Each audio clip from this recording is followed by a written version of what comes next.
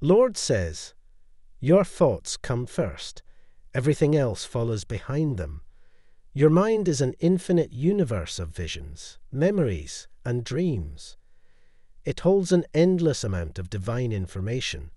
It carries a direct link to your intuition. Don't allow it to team up with your ego and play tricks on you. Train your mind to partner with your soul instead. They have a much healthier relationship with each other. Jesus Christ's promise for us is profound and reassuring.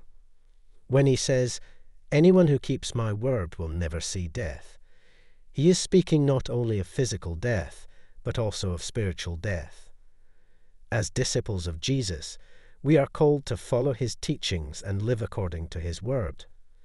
By doing so, we can experience eternal life with him, even after our physical bodies have passed away. Through Jesus' sacrifice on the cross and his resurrection on Easter Sunday, he conquered death and sin. He offers us the gift of eternal life, and his promise extends beyond our earthly existence. For those who believe in him and keep his word in their hearts, there is the assurance of being united with him in eternity. On Holy Saturday, the day between his crucifixion and resurrection, we can reflect on the darkness and uncertainty that the disciples felt.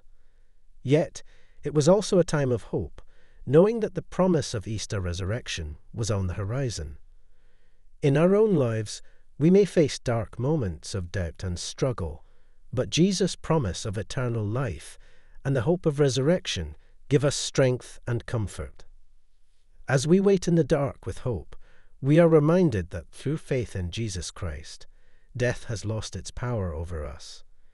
Though our physical bodies may pass away, our souls live on with him, and we will experience a glorious resurrection just as he did. Let us hold on to this promise, keeping his word in our hearts, and living in faith and obedience to him. By doing so, we can confidently face the challenges of life, knowing that death is not the end, but the beginning of a new and eternal life in the presence of our Savior. Decide which thoughts are worth your energy and which ones need to be tossed aside like unnecessary baggage. Embrace the thoughts that uplift you, inspire you, and align with your highest good. Let go of the ones that bring doubt, fear, and negativity. Cultivate a positive mindset, filled with affirmations of self-love, courage, and possibility. Remember that you have the power to choose what you focus on. Choose to dwell on thoughts that empower you and propel you forward. Shift your attention away from the thoughts that hold you back and limit your potential. Trust in your intuition and inner guidance to lead you to the thoughts that will lead to growth and transformation. Your disappointment is realignment. Face your heavy emotions instead of running away from them.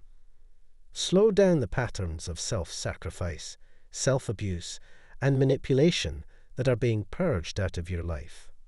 Allow it. Type yes if you believe in God. God bless you.